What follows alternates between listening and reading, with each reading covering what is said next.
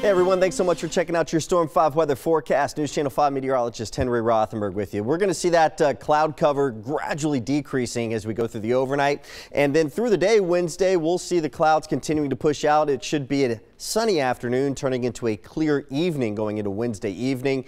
Quiet conditions expected out there. Touch warmer as well. Overnight, though, a chilly one, anywhere from 23 in Crossville and Cookeville to 29 in Murfreesboro and Nashville, Clarksville at 27. We've got 24s for Bowling Green, also down on the Tennessee side in Lafayette. Going through the day on Wednesday, climbing up to 48 for pretty much everybody throughout the metro area and a good chunk of the mid-state. Murfreesboro, Nashville, Columbia, Dixon, Clarksville, all at 48, 47 Camden, down towards Waynesboro, 48 in Fayetteville. The cool locations, as expected, up towards the plateau, the higher elevations, Crossville into Cookeville at 43, mid-40s from Bowling Green down into Lafayette as well. 3-day planner, temperatures continuing to climb from 48 Wednesday, 29 Wednesday night, 55 with abundant sunshine Thursday, a warmer night at 34, a mild 62 come Friday, but we bring rain chances back come Saturday with a cold front approaching.